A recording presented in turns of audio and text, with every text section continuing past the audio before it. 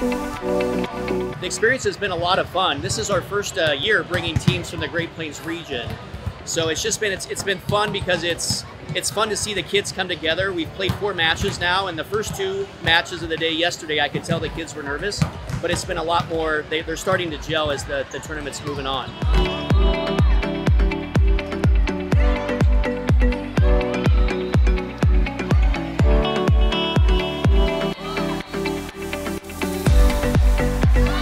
Putting all these kids together that haven't played, they played against each other all season, and it's fun to bring them all together at the end of the season to play together.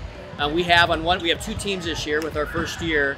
One of the teams has 7 different clubs represented, and the other one has 6 different clubs.